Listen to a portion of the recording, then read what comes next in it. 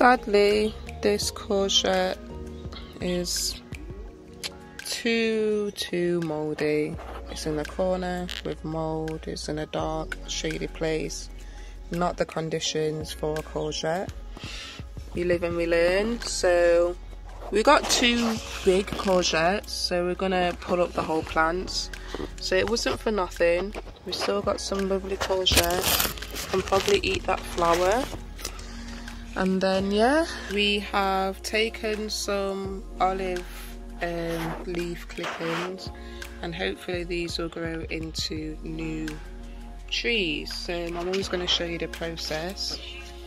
We pull off all the bottom leaves of a new shoot from the olive tree, and you want 2 sections where the leaves grow, pull them off and cut below that at an angle.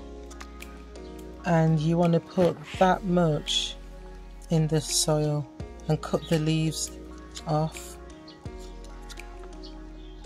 because you want to put all the energy into growing roots. We've got some rooting activator, so we put some compost in a pot, and then you're going to sprinkle about 2 tablespoons of rooting activator on top. 1 tablespoon.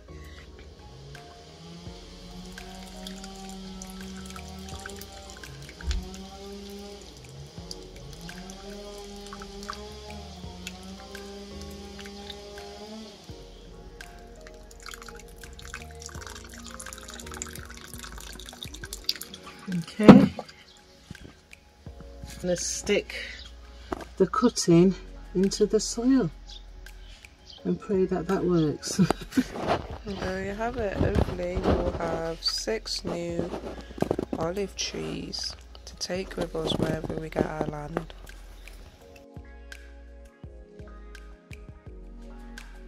So as you can see, these absolutely beautiful lilies have all come up now. I'm so shocked because one day they weren't there, and then all of a sudden we just saw all of these stalks. The dark purple stalk, the pink lily, and these lilies come up with multiple heads, as you can see, and all of these are gonna be flowers. This one's a bit more bushy. And then we have our beans running up here. On the other side you can see the cucumber plant. It's gone all the way to the top. It's just a magnificent cucumber plant. And then in between we've got a different type of lily. It's just lovely and grassy, and then when the flowers come up it just gives it another dynamic. And then this is a rose bush, but it's not flowering. So yeah, you know, you can do a lot with like a wild garden. Just plant different herbs, you can eat it, and then when you don't want to eat it, it flowers, it produces more, and I think it just looks really nice, like a bit of a meadow kind of look.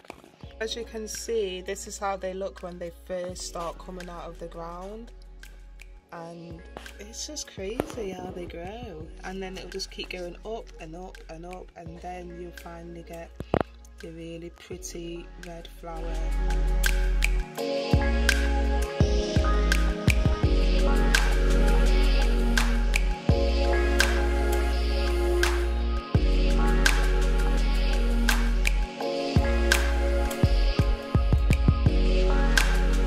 Okay, I'm just going to do a garden update. As you can see by all the leaves dying, it is coming up to autumn. We're in September. This tiny pepper didn't grow much, so I just got 1 pepper from it, so I'm just going to pick that off. So we've got the pepper for that one. I'm just going to let it ripen before the slugs get it. So I'll wait a bit before I pick them. So I don't know what happened with these, but we didn't get many. You can see it there. I think I'll leave that another week before I pick that. And you can see the last of the peas. I forgot to do an update on the harvesting of the peas. Sorry about that, but anyway, I left a few on the pod to come to full ripen, so I'll use those for seeds next year. So the peas are just about finished. I did leave a few on here, but as you can see, the slugs got them all. So what I'll be doing, I'll be clearing up the garden, tidying it up a bit, taking the last remaining peas out, and I'll just show you in the actual garden. Oh yeah, that's my custard apple tree. That's growing quite nicely. I've put all my trees in a pot because I've only got a small garden, just a small patio area. I'll just show you through to the patio area. Oh, before I do that, I kind of experimented with taking some cuttings from an olive tree and planting them. The roots are actually growing, although they look pretty dead on top, the roots are actually sprouting and growing. So I shall keep you updated on that. And I also took a few cuttings from a geranium, and that rooted and planted, so that's growing up nicely. I also, this was one aloe vera, and what I did, it had a few little shoots coming off, which I separated into these pots, and they've grown up quite nicely. So from the one plant I had these three, and also these three. And I bought another aloe vera plant, which was this one, and from that one I split it off into that one, and I'll just show you the others that I have out here. So we also had these three and these four. These all came from the other aloe vera plant. So what I'll do is just keep separating them as they grow to make more plants. Here we've got the herb section. We've got some nice herbs there. They've come up quite well. Also, we've got the pineapple that we grew from an actual pineapple. We took the top off and it rooted, and so that's growing quite well. I'll keep you updated on that.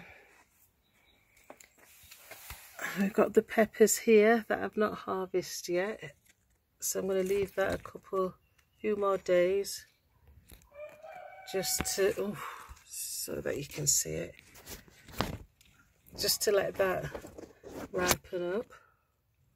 Okay, the cucumbers are all finished, so I'm going to pull up the rest of the cucumber now. I've just got a couple on there which I'm going to harvest. I'm leaving that one because I want to leave that one for seed, so I'm just going to leave that one to go to seed, and then I'll harvest those in the next couple of days and get those eaten. The carrots have really sprung up very well. Looking forward to harvesting those too. And the peach tree has sprung up, and that's growing also. So I've harvested all the lettuce that were down here. I just need to weed that. I left these to grow to seed, so I'll have seeds for next year. I'll just move this out of the way so you can see this one, how it bolts, and there's the seeds on top, which I am going to use for next year's crop. I've got a few beetroot left to harvest. That should take me through to the next month or so. And here is the melon, which we struggled with, and it seems to be doing well. We've got one melon on there. That's grown up quite nicely. So here we've got the sweet potato bed, and that's looking good. It's growing up. I put another one in there that's sprouting up as well. So what we'll do, we'll take the shoots off these for next year, and plant them, and then we should get sweet potatoes from those shoots. Oh yeah, that's another geranium that I took a cutting off, and I think the slugs have got to it a little bit. And we've got the cabbage, which were being attacked by whitefly and caterpillars and all sorts of bugs, but still we've managed to get quite big cabbages. I mean, that one's not ready yet, or that one. This one, the slugs have just devoured it, so I should harvest one this week for dinner. Over here we've got the pomegranate tree, and we've got the lemon tree, that's doing okay. And I've got some more herbs there, some thyme. Oh yes, and these are the rosemary. They're growing up quite nicely as well.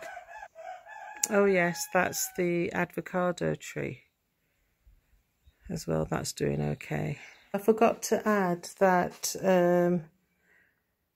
this is some mustard seeds that we planted for, we bought some seasonings, you know what you get from the shop, and just experimented just to see if they would grow. And we just planted a few, and here they are, sprouting up and doing quite well. Oh, and one more thing. I also planted a piece of ginger, and that's growing up. So most of the plants that we have used have been from the kitchen, you know, like the bits of ginger and the pineapple tops and things like that. The mustard seeds that we've just experimented with just to see if it would grow, and that is growing quite nicely. And also the dates that we ate, we just took a couple of the seeds and we planted them, and they've grown up quite nicely as well. So it just goes to show you that you don't have to buy everything from packets and things. If once you get started, you can utilize things that you've already got planted, whether that's through cuttings or taking the seeds and things like that. Oh, these are a few tomato seeds that we just sort of threw in a pot. I know it's very late in the season, but we're just seeing, we might not get no fruit, but we're just seeing what will happen. Because it doesn't get that cold here, so it may survive the winter, and hopefully next spring we might get some tomatoes. Okay, I've just planted, I forgot to film it, but I've just planted in here a couple of tomato slips. It's a bit of an experiment really, because it is very late in the season really, but I don't know. And yeah, they don't look very healthy, but anyway, I've planted some tomatoes in October, but a bit late, but the weather's so good here, so we'll see what happens. Don't think we'll get tomatoes because they're going to be growing over the winter, but we'll just see. And they probably won't get enough light as the days get shorter, but we'll see. Hopefully they might survive until spring, and then we'll get tomatoes next year. So I've got a couple in here.